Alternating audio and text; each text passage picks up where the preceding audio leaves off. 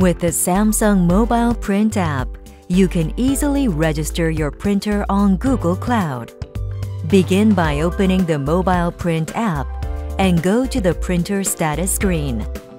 Select the Google Cloud menu and you will see the NFC Printer tab screen. Once you tap your mobile to the NFC printer, it will automatically connect to Google Drive.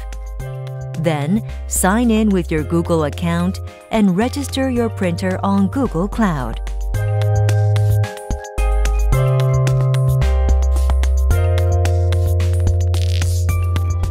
To print from your Mobile Print app, press the Select Device tab on the top.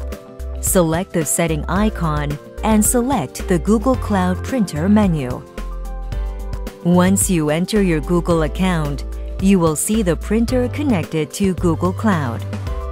By selecting this printer on your app, you can print whenever, wherever you want.